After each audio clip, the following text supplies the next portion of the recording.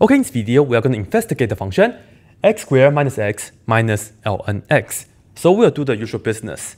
The increasing, decreasing, local minimum, local maximum, concave up, concave down, and all the business. And then the point of inflection, you guys know the deal already. Anyway, before we start anything, we see that we have an ln x right here. That's not that great. We better state the domain before we move on. So let's go ahead and put this down. Here we have x as an input, so we have to make sure that x has to be greater than 0. So we cannot plug in any negative numbers for this right here, right? Anyway, let's deal with the increasing, decreasing first. To do so, we need the first derivative. And right here we get 2x minus 1 minus 1 over x. And we want to find the critical numbers, etc., right? So let's go ahead and combine this first. And I will just multiply this and that by x on the bottom and on the top, and then x here and here. So altogether, we have x on the denominator, and then we have 2x squared and minus x, and then minus 1. And from here, notice for f prime of x to be 0, we're trying to find the critical numbers. This is the only situation that we have to care. Because the denominator is x, and we already say that x has to be greater than 0, right? So the bottom cannot be 0 in the first place. So you don't have the doesn't exist situation for the derivative. Anyway, f prime of x to be 0, all we have to do is to set up top, then the 2x squared minus x minus 1 to be 0.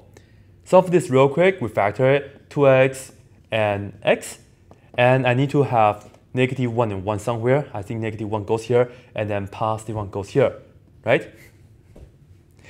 From here, we get 2x plus 1 equal to 0. From here, we say x is equal to negative 1/2. And likewise, from here, x minus 1 is 0. That means x has to be 1. But guess what? This right here doesn't matter because it's not in the domain. I'll just tell you, not in the domain. So you can get rid of this, right?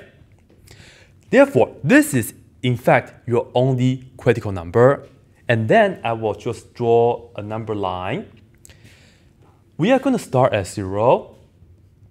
And in fact, we don't include 0 because right here, we cannot have 0 in the ln. And I'm going to make a mark at 1. And I will do the first derivative test. I just have to plug in a number that's in between of 0 and 1, that's a 1/2. Plugging 1/2 into the factored form, maybe it's like this, or maybe here, up to you. So I will do that, plugging 1/2 into here, this is positive, and then 1/2 minus 1 is negative, and technically I should also plug in 1/2 in the x in the denominator. But x is positive anyway. So altogether, you just do that, you get negative derivative right here, right? Negative derivative. And then you plug in a number that's bigger than 1, so you can plug in 17 or something, up to you. Into here, you see this positive, and then positive divided by the x, positive, so everything turns out to be positive, like that. Therefore, based on all the things we have done so far, I will tell you the original function f is increasing. Let me actually just put it down right here, right? I will write this down. F is increasing on the interval from 1 to infinity. So I just put on 1 to infinity, and then also say f is decreasing from 0 to 1. So let's put down this, and then we are done. But do we have any local minimum, local maximum? This right here, we have negative derivative, and then it changes to positive when x is equal to 1. So remember, negative first derivative tells us the function, the original function, is decreasing, and then it changes to increasing because we have positive first derivative. That means I can tell you f has local minimum at x is equal to 1. This right here is a local minimum. And we don't have any local maximum, so I'm not going to put that down. This is all we have. These are the information we can talk about from the first derivative of the function. All right, now, let's talk about the concavity. So I need a second derivative. And I'm not looking at this, right? I'm looking at this. So I will just do this for you guys, actually. Remember, f prime, the original, the first derivative is 2x minus 1 minus x to the negative 1 power. I just want to write the x to the negative 1 power like this, so that it's easier for us to take the derivative. And this is the second derivative. We get 2, and this is 0, and then bring the power to the front, minus 1. And we get positive, and we have 1 over x squared, because that's negative 2. Exponent becomes this now. And now, I'm going to set the second derivative to be 0, so I can find the numbers that we care. And let's see, we have this for the second derivative, and in fact, you will see that if you move the 2 to the other side, we have 1 over x squared. Actually, let's do this actually. Let's multiply x squared here, x squared here. We get 2x squared plus 1 over x squared. Well, on the top, we have 2x squared plus 1. But the truth is, if you try to solve 2x squared plus 1 equal to 0, 2x squared is equal to negative 1. No solutions, right? So, in fact, you don't have to worry about this. I will just tell you f double prime of x is never 0. We tried it, it didn't work. Of course, we don't talk about complex numbers. Well, the truth is, this right here, f double prime is in fact always positive. Let's just put down a note right here. F double prime is always positive, right?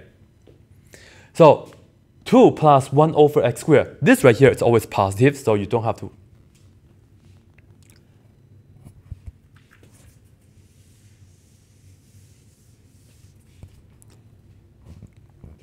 And let me actually write down the first derivative again right here, but already as f prime of x equals to 2x minus 1, and then minus x to the negative 1 power. I just want to bring the x up so that it's easier for us to take the second derivative, right? So that it's easier for us to take the derivative again. So now, for the second derivative, f double prime, derivative 2x is 2, derivative negative 1 is 0. Derivative of this, you bring the power to the front and then minus 1. Negative times negative is plus, and then you get 1 over x squared. Because this is negative 2 power, you bring that down back to the denominator. And usually, we'll try to see if there's any place that the second derivative is 0. But if you set this equal to 0, you're not going to get any solution because of the following. Notice that we have 2. This is a positive 2. And then here, x squared, it's always positive. Positive plus positive, this right here will always be positive. So let me just make a note right here. If you really want to solve it, you're not going to get any real solution because this right here is always positive. So I will write down f double prime is always positive. All right? So that saves us some time. What does this tell us though? Well, I will just tell you f double prime is, sorry.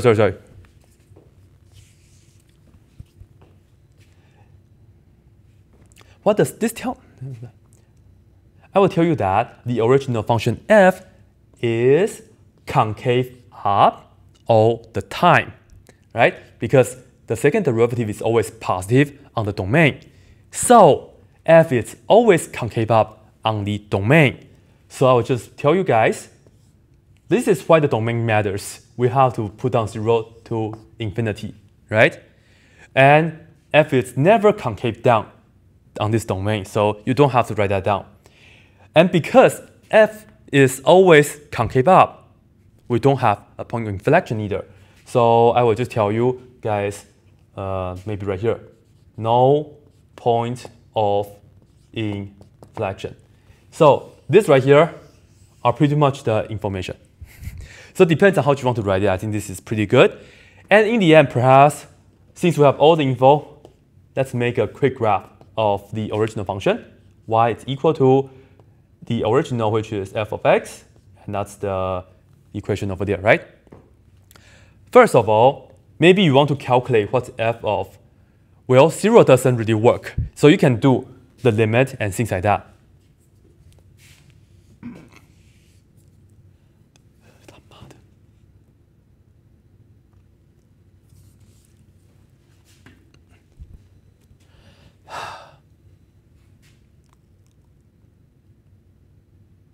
Y is equal to f of x, and this right here, we are talking about the graph of the original. First of all, I cannot plug in 0 into the original, but let's talk about the limit. So notice, if I take the limit as x approaching 0 plus of the function, which I will write down x squared minus x minus ln x, you will see this right here is 0 and then minus 0, so it's 0, but you talk about negative ln of 0 plus. That's pretty much the part you have to focus on. And then ln of 0 plus, this gives us negative infinity, but because of this negative, all in all, we get past infinity. Therefore, when x is approaching 0 plus, the value of the function is, right here. It's going toward infinity like that. And let's just put this down. Oops, this should.